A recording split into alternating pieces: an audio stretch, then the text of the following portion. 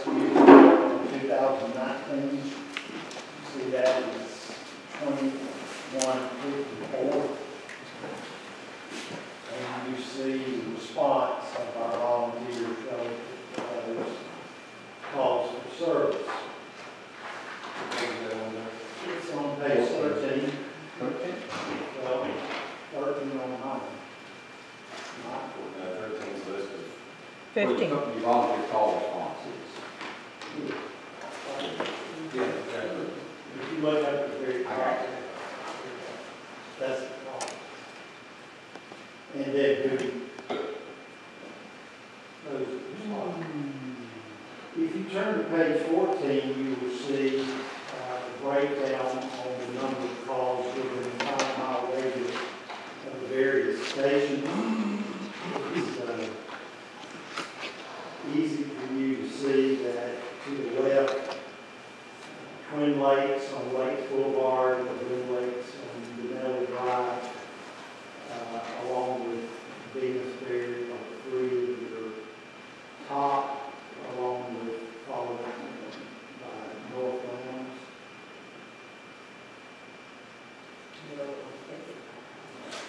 Do we have the numbers for fire only on that?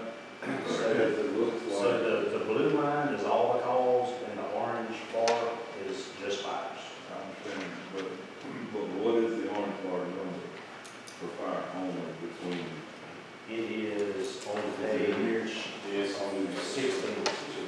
There is a breakdown chart for actual fire per department. Can one lake station be enough? Well, and we're going to get to that as far as part of the options. What happens, Mark, if you consolidate that, then you go back to the impact you will have on individuals within a 5-mile radius. So having the two, while close in proximity, it does impact individuals within that 5-mile radius. And then you got Lake Park, so you actually got 3 right there. And Lake Park being a city fire department, we have an agreement with them as it impacts Enid Lake. Because they will be beyond that limit. So they would not receive any consideration unless we had that agreement. And so, yes, I don't know the level of cooperation between Lake Park and Twin Lakes, both departments for it. We don't, if there's any issues, I've never heard of them. I mean, but if they need us, we're Yes, there. there's not, And yeah. vice versa. Yeah, it goes both ways with our agreement. They only have 2 volunteers at Lake Park that don't also volunteer with Lowndes County, so it works out pretty easy. That's what that was my understanding of talking with Lake Park, is that they actually have a chief. Yes. And that's it, and then they really depend largely on the county volunteers. That's what I'm thinking. If you'll notice on the bottom of page 14, the graph there that's also on the screen, and this is call volumes and responses, volunteer call responses by year. And while we have been discussing the lack of participation, like y'all remember in 2019 that we 3179. That increase had to do with requiring them to respond to people training. So that would be my Where does that go into place? It's gone into place over the last, I would say the last 2 or 3 years. It's like anything else, it's kind of like, okay, we're going to do this, and then you kind of ease into it. And I would say that maybe 2018, Late 18. they kind of thought they realized, okay, this is because sometimes people say, hey, I want to do something, and then they don't really follow through, and I think they finally when people started not getting a check, they realized, okay, this is a real thing. And I would say that among other things, that probably was the biggest driver in people deciding not to start responding to calls. I was just trying to, I'm looking at page 15 also, which has the total amount for 2019. Is that bottom number really the total amount as well? 1,561? No, sir. So the reason for the difference, and so these on page 15 and 16, those spreadsheets, I got those from the regional commission. And so one of the issues we had as far as why the numbers look a little, that's really only for half the year, because when we went to 911, went to the new CAD system, the regional commission was temporarily they used to get all our call information, so they could, that's how they were able to give us 2014 through 18 numbers, because they had all that data. And so the new CAD system, that when we cut off the old one, they lost their data feed. And so we've been working with IT to get it back. But, so they were actually only able to give me these numbers. Celebrate, like, I'm No, yeah, that would be great if that was our numbers, but no. So what we had to do, if you look back on page 13, how we arrived at that number of 2154 is we took, I ran these numbers from the regional commission, which gave me the breakdowns. And then I got a 911, and they gave me the total number of calls from the time when this cut off to the end of the year. But we just weren't able to run the report and then the breakdown by stations. So I can tell you with certainty that what's on page 15, the 2154 is an accurate number for the entire year. I just couldn't, regional commission wasn't break down by fire station. Now, say for instance, like 2018 on page 14 it says 985, and the half year on page 15 says 2,986. I'm sorry. If that's the whole number. So on page 15, 14 and 15, just between the two. That's what I was looking at. okay. So 985, when we talk about the volunteer call responses by year, that means there were 985 times that the volunteer firefighters listed on the fire report. So it may be that of those 985, it could be that 5 volunteers responded to the same call.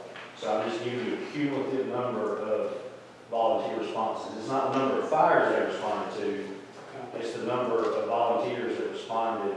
So like, say that Commissioner Griner responded to 200 calls and you responded to 150. When I reported that, I would report that we had 350 responses. Does that make sense? Okay.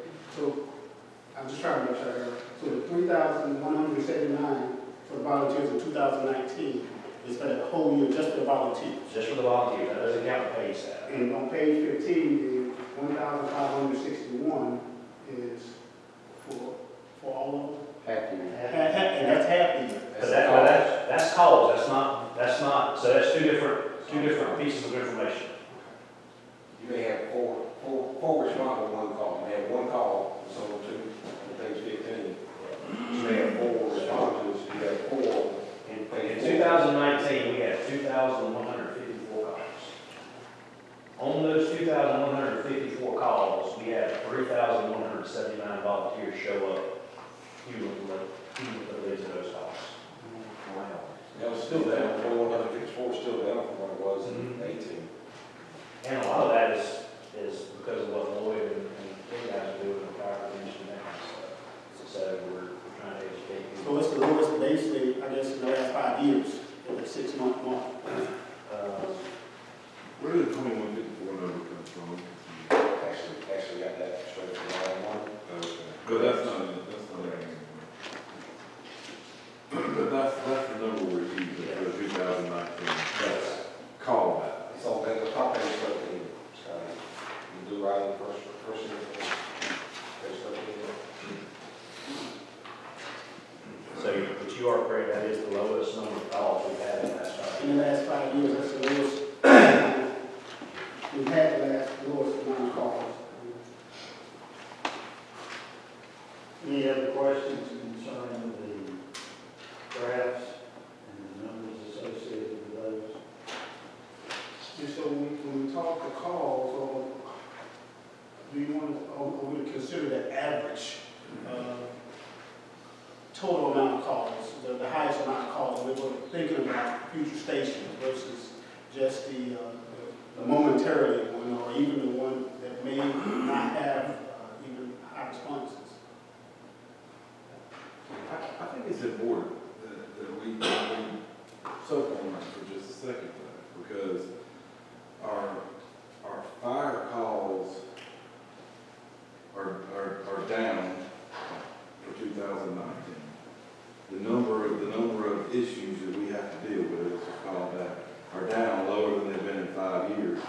But our volunteer response numbers are significantly up. So I mean, I think that's worth thinking about for just a minute. That's success. I mean, am I right? You are correct. So there's a lot of positives, and that's why I would not want to be in your position, because there's so many factors that go into it. For example, when ISO comes in, all they look at is your structure fires. They don't look at grass fires, they don't look at car accidents. They say, pull me the last 20 structure fires, house fires you've had, and we pull the reports, and that's how they determine what credit they give us for staffing. So we get full credit for each paid firefighter because they're on call. They know they're Johnny on the spot. As soon as the call comes in, they're done. They give us partial credit for volunteers because they have a long response time and they're on call. So one of the other factors, and they haven't submitted their reports yet, but I know that when we looked at it, the last 20 fires we had when the lady came in, she evaluated us in September, I believe. At that point, over those 20 structure fires, we had we averaged 9 people, and that includes our paid staff.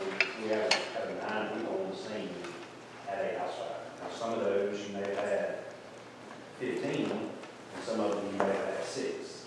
And the reason they do that is because, and I'm just full disclosure, so you kind of understand, that 3179, it very well may be that we had 5 volunteers respond to a fire alarm or a tree down the road or some weird storm. Then you have to, if you really want to gauge it, okay, what does our numbers look like?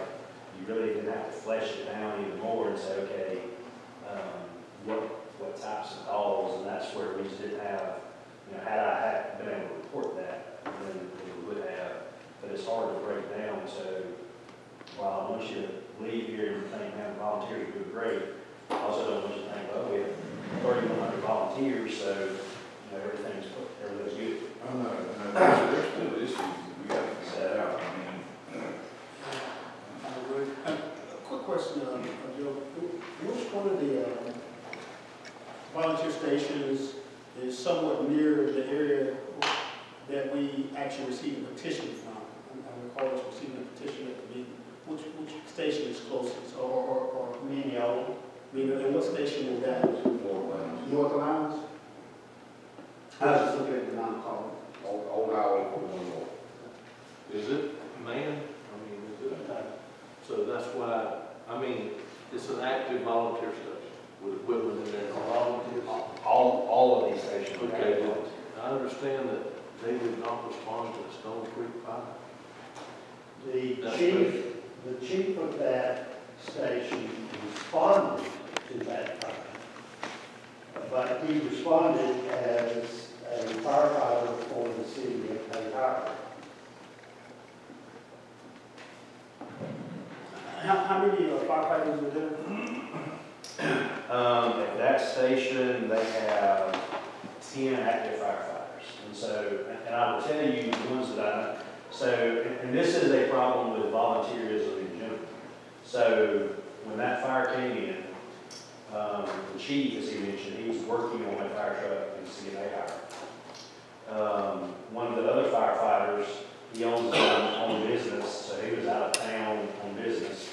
One of the other firefighters that's one of the more active ones in that station is a flight paramedic, so he was actually out of town on a life flight helicopter. One of the other firefighters that we had contacted, he basically reached out to us and said, hey, I'm sorry I missed the fire, but my family and I were out of town on a vacation. So, that's one of the issues with the volunteers. While, we say, well, nobody in that station responded, but the ones we've talked to, that historically, we're like, hey, we count on them, because if they're in town, they respond. It just happened that they all had other obligations and they weren't available to respond. Any further questions on that?